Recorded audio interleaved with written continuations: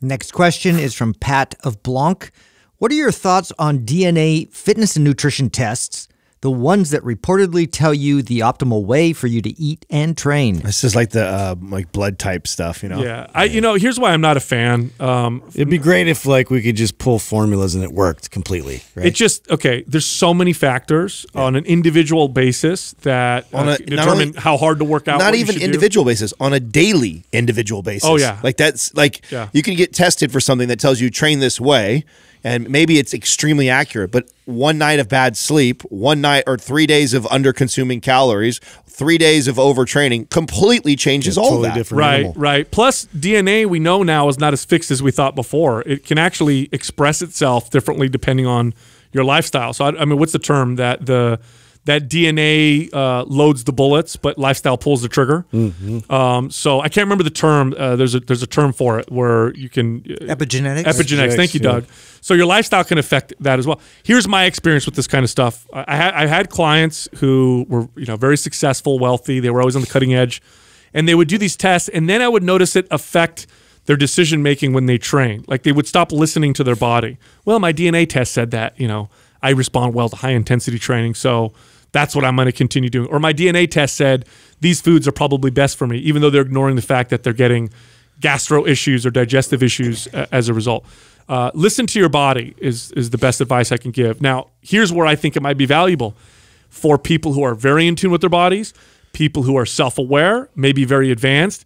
Then it can give you a little bit of insight, but you got to use it properly. Otherwise, you end up like we're saying, you go into your workouts, you go into your diet, and you tend to be blind. Oh, it says I'm supposed to eat low carb, high fat. I know I feel like shit, but that's what my DNA test says. So I'm just going to continue doing that. Well, what's the saying that you always say that an inferior program done consistently is better than the superior program done inconsistently? That's another one, right? Yeah. So it's like, could this be like maybe this is cutting edge stuff that we're learning more and more, and it does have some value, right? It still doesn't trump that. It still doesn't trump you being consistent with everything else. Somebody who is being consistent with their training and dieting is going to be better than the guy or the girl who follows some DNA protocol for 3 weeks and then is inconsistent for another week, right? Yeah. So you know why that's important to say, Adam, is because let's say you're somebody that you do your DNA. I'm going to make something up, and I'm sure they don't say this, but I'll make it up. And your DNA test says the best form of cardio for you is sprinting. This is the kind of cardio you should do. But you love swimming. You absolutely love swimming.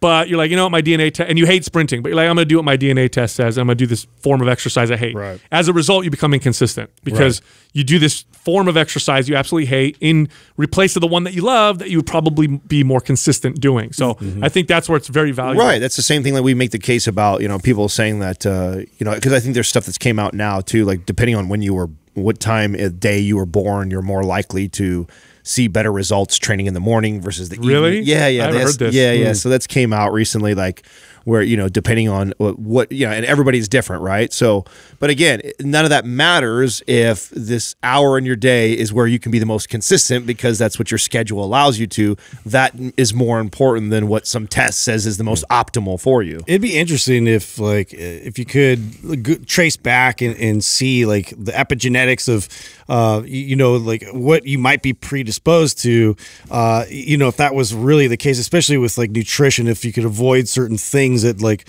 would then, because a lot of times people don't know like what's underlying, that's been passed on, but I just don't know that they've been able to nail all that down. The other thing that's hard about that is to be able to tease out, because there's stuff to prove this, right? So someone just following a protocol is going to be more successful than somebody not, like the whole blood type thing. Oh, right? yeah, so totally. I read that book when that was popular, and it was hard for me to say, okay, are these people having success because they're following their blood type diet, or they're just following something? Exactly, because before they were eating pizza and whatever and not really paying attention. Then they switched over to this blood type diet, and then all of a sudden they're like, "Oh my God, now I have structure. Yeah, my energy feels good, and this and that." I'm like, okay, well, was it really that? And that's the same thing that goes for when people switch to carnivore or keto or vegan. It's like, is it really the diet that is making you feel this way? Or maybe is you it, cut out this food. right, or that you got rid of something that was an offender to your body before, and now you feel so much better. Yeah, so it's hard to tease that out. You know what's happening with these DNA tests is that people are getting, because there are some DNA, there are some results that'll come out that'll say you are very likely to get this type of cancer. I think there's one, I think it's called the BRCA gene or whatever, that can show, I think it puts you at like 80% chance of getting breast cancer. But then there's other stuff that says you are predisposed to this or predisposed to that. And then you might have an uncle or an aunt who had that particular thing. You know what I've been reading that's happening is that people will get these tests and then it freaks them out. Then they're stressed out. They're so worried. Then they take these steps that they didn't need to take to, help themselves and actually cause themselves more problems. This reminds me of the studies that show that men respond to intensity better than women, and women respond better to volume. But here's the deal: as a trainer, when I train the individual, I don't care. I'm watching the person. Right. And if the person does well doing something, that's what we're going to do. I don't care what the studies say. I don't care what the general idea is. If you do better doing this thing and it's working for you, this is what we're going to do.